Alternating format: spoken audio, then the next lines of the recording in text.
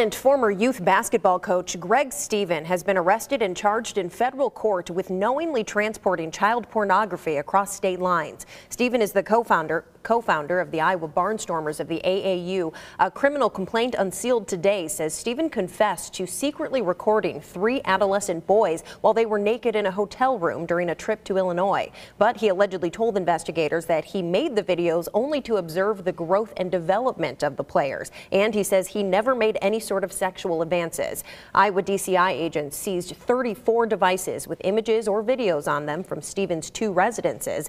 Today, while handcuffed and shackled, the judge ordered Stevens to be jailed until a detention hearing Thursday.